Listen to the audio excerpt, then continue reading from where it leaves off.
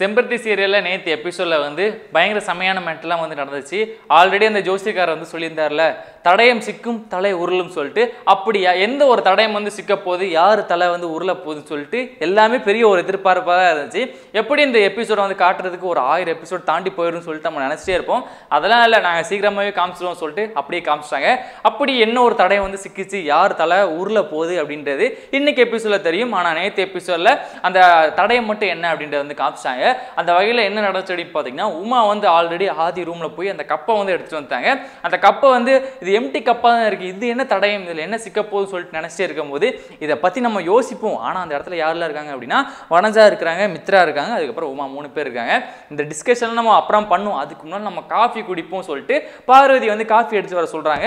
அப்படி எடுத்துகிட்டு வரதுக்கு முன்னாலே வந்து வனஜா ஒரு பிளான் பண்ணுறாங்க. என்ன சொல்கிறாங்க அப்படின்னு பார்த்தீங்கன்னா, இந்த கப்பை வந்து இப்போதைக்கு நம்மளால் கண்டுபிடிக்க முடியல, பார்வதிக்கு கண்ணில் படுற மாதிரி இந்த கப்பை வைப்போம், அவன் மூஞ்சி ஏதாவது ரியாக்ஷன் தெரிஞ்சிச்சு அப்படின்னா இதுதான் நமக்கு கிடைச்ச அந்த ஆதாரம், அதை விட்டுறக்கூடாது. ஒருவேளை அவன் மூஞ்சில் வந்து எந்த ஒரு ரியாக்ஷன் தெரியல அப்படின்னா இது வெறும் கப்பு தான் அப்படின்னு சொல்லிட்டு அந்த மாதிரியான ஒரு முடிவுக்கு வரும்னு சொல்லிட்டு அப்படி பிளான் பண்ணுறாங்க.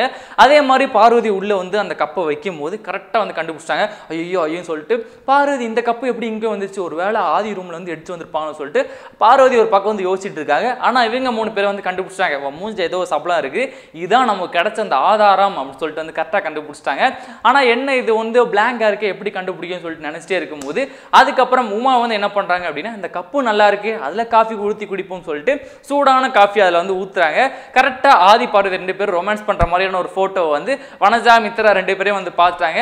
அதுக்கப்புறம் நேரா வந்து அகிலாண்டிஸ் கிட்ட வந்து போய் சொல்லுவாங்களாம் சொல்லிட்டு எதிர்பார்த்துட்டு இருக்கும்போது அந்த இடத்துலயும் பெரிய ஒரு ட்விஸ்ட் வச்சு நேரா அந்த கப்பு கீழே கொண்டு போறாங்க.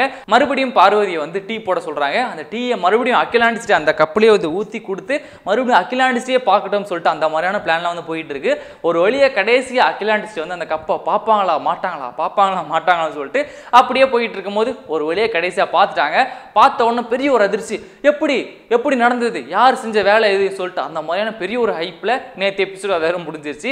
இன்னைக்கு எபிசோட்ல மறுபடியும் பார்வதி ஆல்ரெடி வந்து கூப்பிட்டுருக்காங்க இல்லையா, பார்வதி கூப்பிட்டு என்ன ஒரு விஷயம் வந்து மிரட்ட போறாங்க, மறுபடியும் ஆதி வரும்போது என்ன சொல்லி சமாளிக்க போறாங்க. அதுவும் அந்த போட்டோ வந்து 2 பேரும் கட்டுப்பிடிய மாதிரி இருக்குதா, அதுக்காக கண்டிப்பா தப்பிக்க முடியாது, என்ன நடக்க போகுது அப்படின்றத நம்ம வெயிட் பண்ணி தான் பார்க்கணும். நீங்க நேற்று எபிசோட் வந்து பார்த்தீங்களா, எந்த அளவுக்கு பிடிச்சிருந்தது, உண்மையிலே இன்ட்ரெஸ்டிங்காக இருந்துச்சா அப்படின்ட்டு கீழே மறக்காம கமெண்ட் பாக்ஸில் வந்து கமெண்ட் பண்ணிருக்கேன்.